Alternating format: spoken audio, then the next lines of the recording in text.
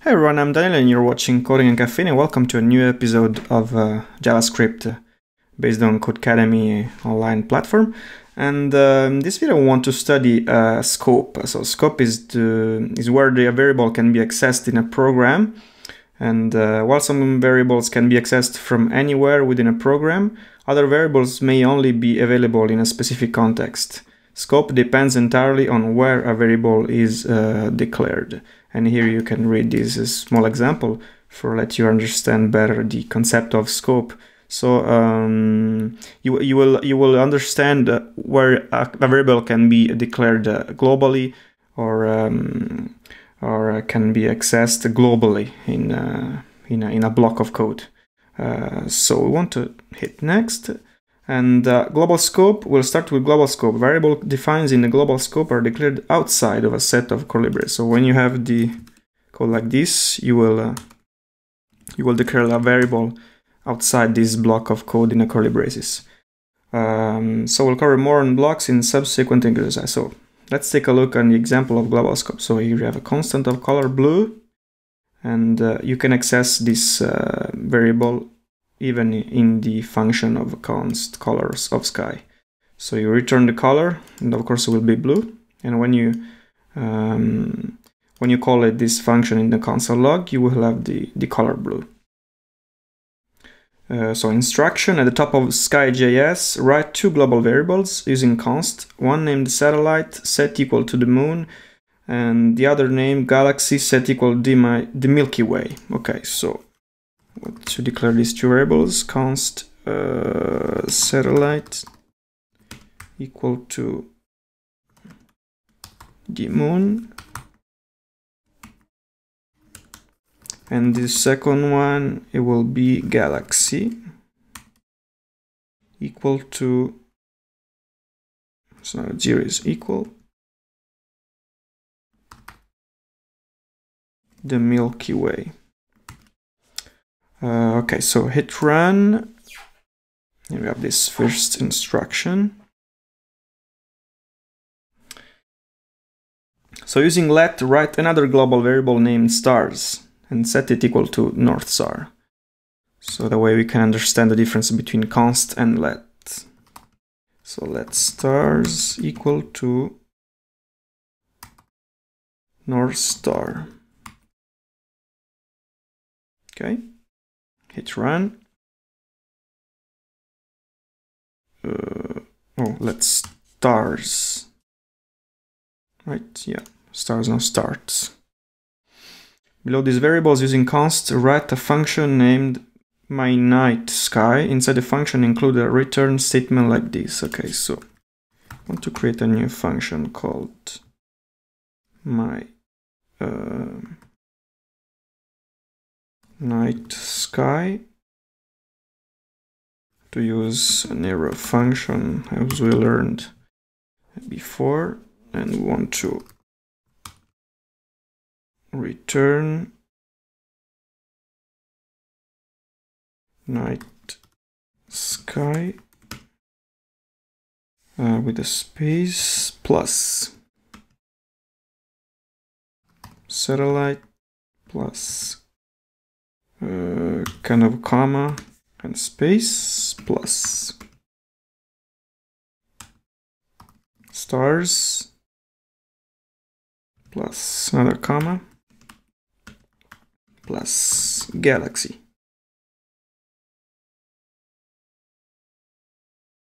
Okay, hit run.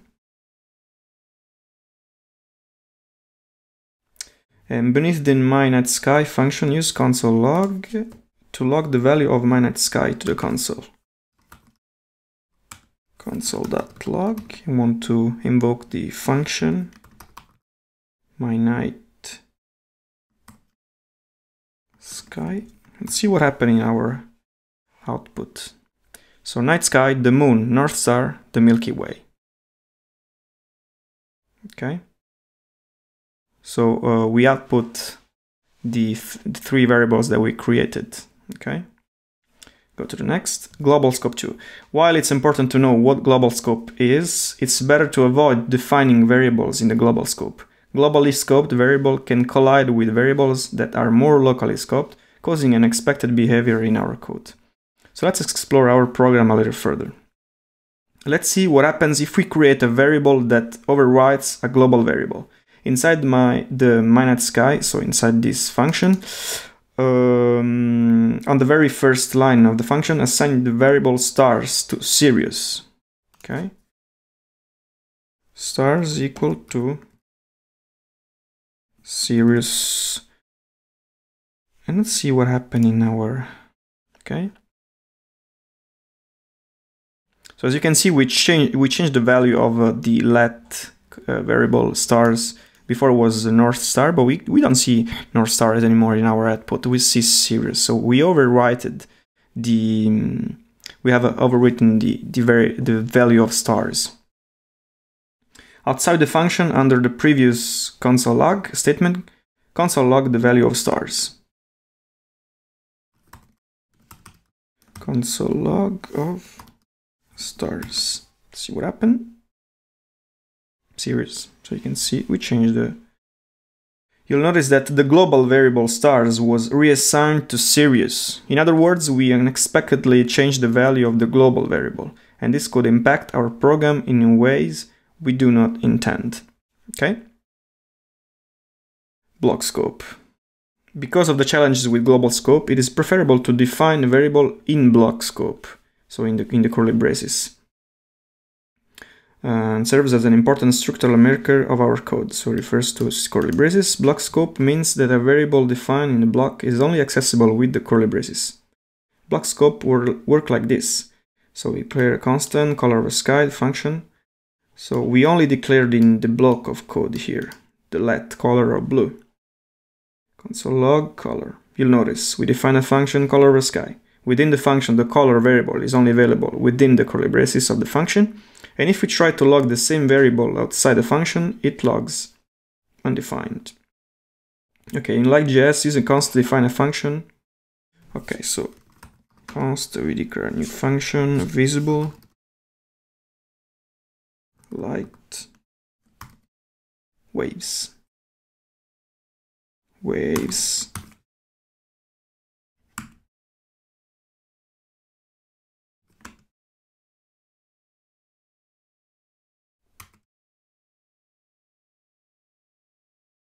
Hit to run. Within the visible light waves function, using let create a variable light waves. So let light waves equal to moonlight.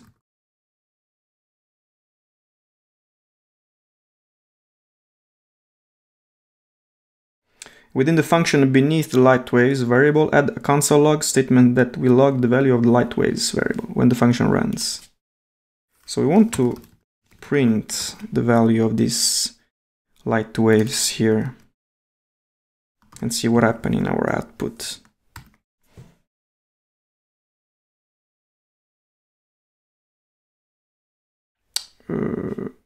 Light waves.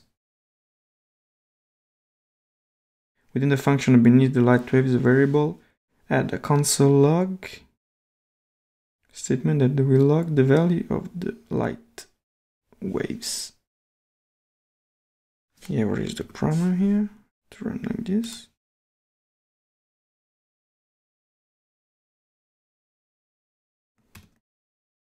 Light waves.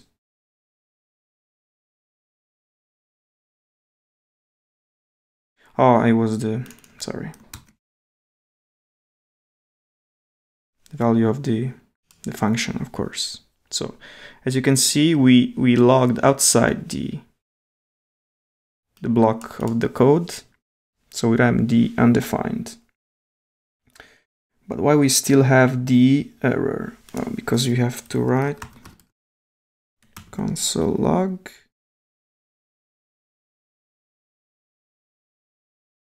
light waves. Well, why we have this error here beneath the light waves variable?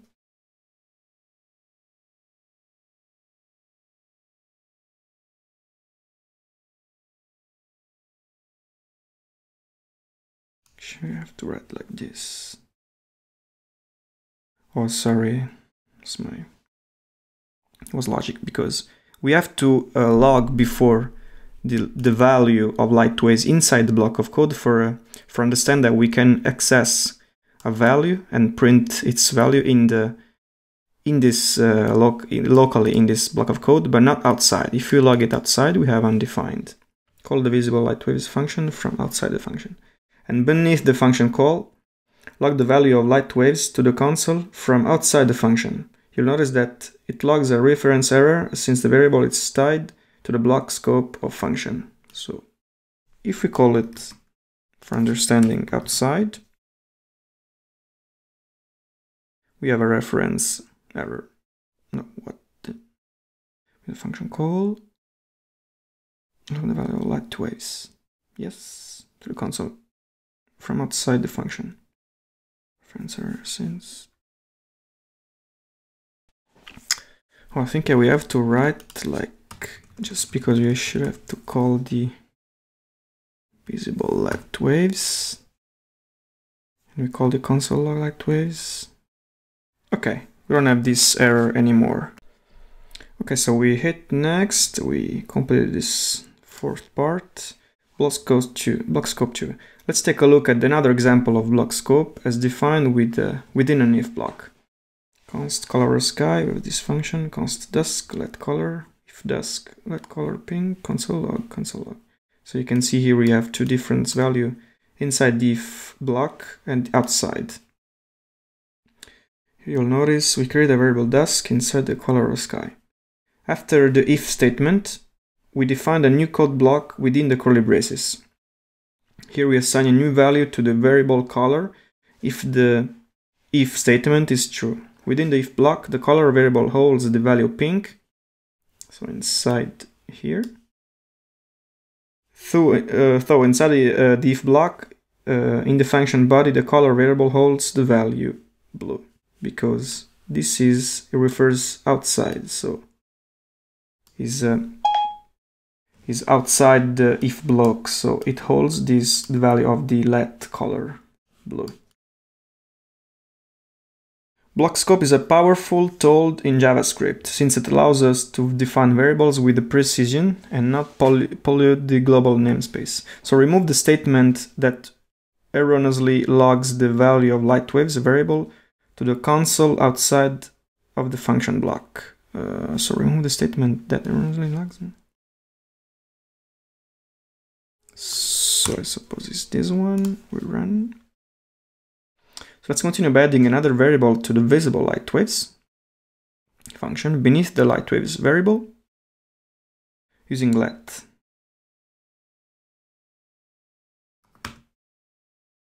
Region equal to the Arctic.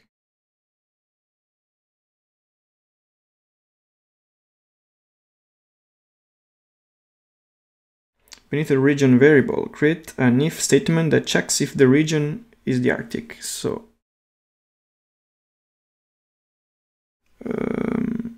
beneath the region variable, create an if statement that checks if region is the Arctic. So if region equal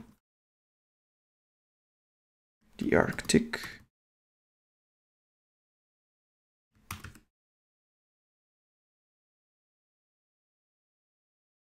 or one region. Inside the if block, define a new variable light waves and set it equal to northern lights.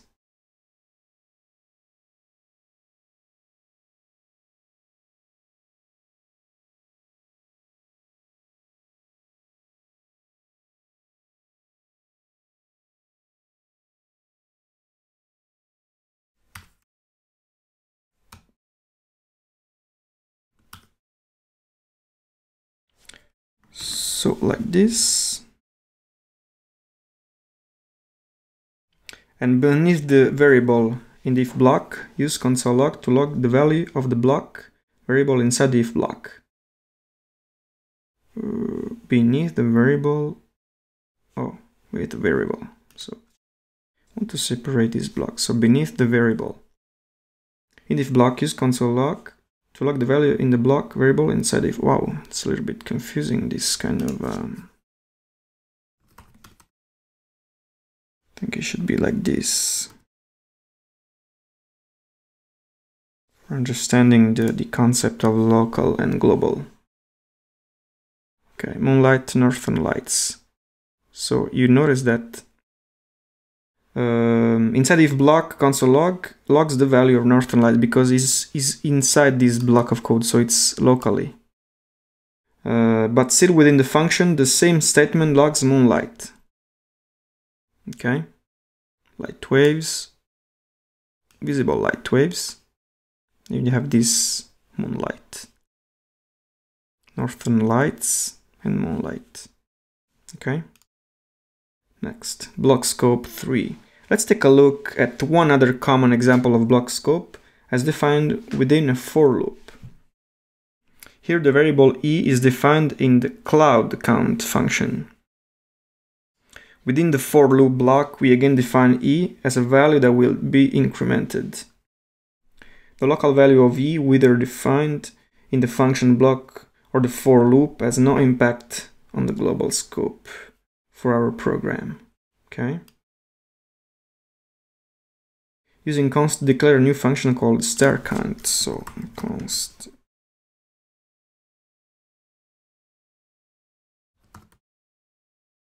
equal to a new function. Whoa, what was that symbol?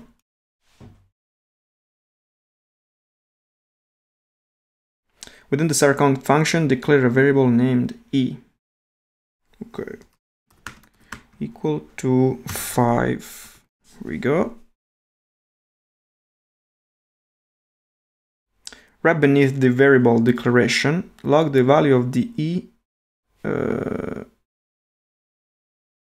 value to the console. Sorry. Console.log of e. Okay.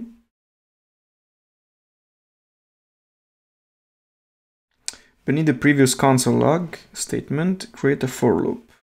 So like this, we have to create the for.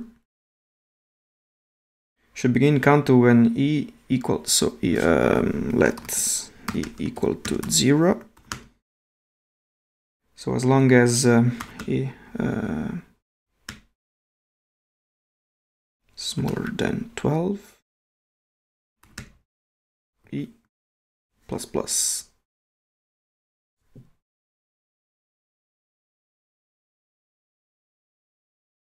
Within the block of the for loop, log the value of e. Console. It's pretty nice and clear, this example.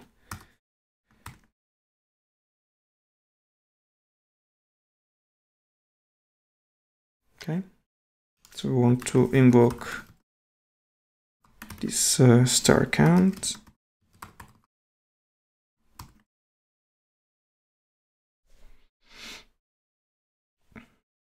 Okay, so as you can notice the output, we firstly output this e, and after 0, 1, 2, 3, 6, 7, 10, 11. Okay, till the undefined. Finally, beneath the function call, log the value of e to the console from outside the function. You'll notice that here there's a reference error. So console log.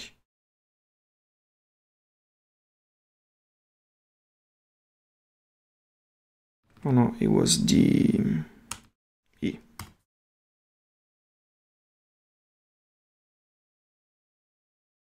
I think we have the same problem as before. We just want to call star count.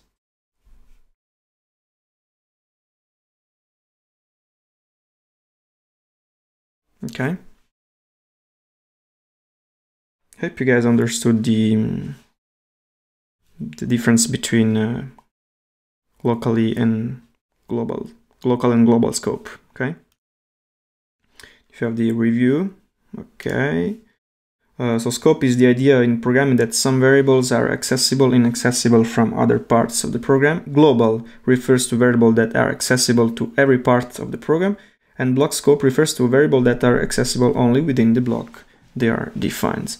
So if you have any question about this concept that we visit in this part, you can write in the comment below. And it's all for this episode, and I'll see you in the next one. Thank you. Bye.